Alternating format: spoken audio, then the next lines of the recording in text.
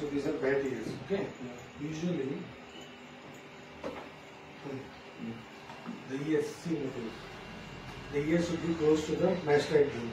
This we call it as a bone. It's a mastoid bone. You understand? Here the finger. Is that correct? Yes. So the ears should be put it pinned like that. In spite of that, it is averted outside. You can see that. Okay? You can see from the back, it will be too much of this thing. So this should be helix and anterior. This should be placed to the. Should not stick like that also. So this is the. Can you see that? Yeah. So it's called as bad ears, or we call it as a prominent ears or big ears. So the surgery, what should be done is otoplasty, which we call it as ear reshaping surgery, or we can call ear pinning surgery. All are same. I've seen some. So how it is done, I tell you. See in the mirror. Come. We will not make any cut here and now. Okay. We will make incision from the back. Understand? Back.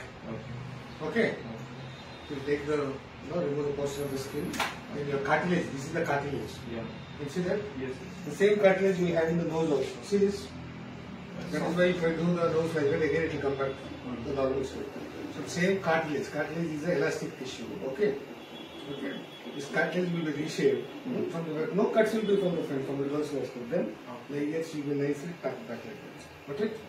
See this? See here. Now it is here. We will take that line to see? Nice? Yeah. So your face only will change. Face means I am not doing anything for the tail because of the ears. What makes that?